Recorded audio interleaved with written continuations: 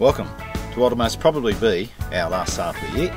We've got some new plants this time, some new releases, and I'll show you those in a moment. First up, some of our classics. If you haven't already got a Megan, now is a perfect time to grab one.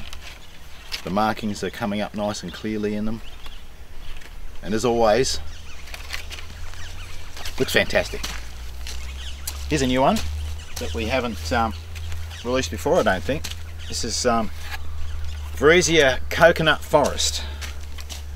As you can see, it's got beautiful pink through it, which is the colour they're all talking about in New Zealand for some unknown reason. But anyway, we do them here as well, and there you go. That is a beautiful soft pink. Okay, here's our Vrieseas Precious Pearls. And we did release a few of these up in Brisbane recently. They are not all the same, they're a series. So if you've got one, it doesn't mean you have them all. That one there, of course, we've bred these. Here's another one.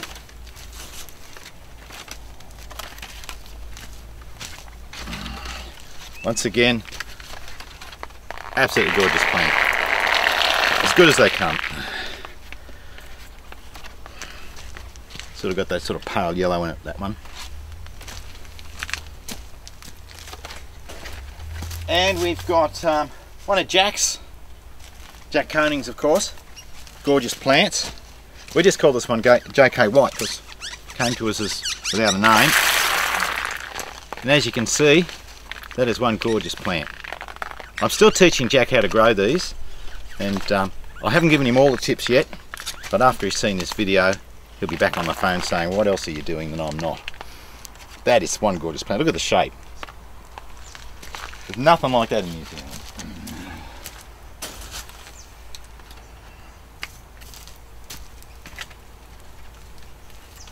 This is a plant that quite often gets missed a little bit in the sales because it doesn't have the strong contrasting colours. It's Vrieseas Mary. It is a large grower. It's a gorgeous big plant. All the water it's holding there. And it'll grow bigger than this again. You can see it's how big it is now, and it chose not to flower this year. Robust plant, grow in the garden. It gets a bit of pink under it as well. You might be able to see it there. Now, on the other side of the bench, we've got a few different things. We've got Patrice. As you can see, it's grown into a lovely size plant, and that still got another year or so before it'll flower, so it's going to be a massive plant before it's finished. They do grow to a magnificent size. Oh, here we have Berry Forest. People ask me for these from time to time. Still a gorgeous plant, and it's got a fair bit of the pink under it there. And of course we've got these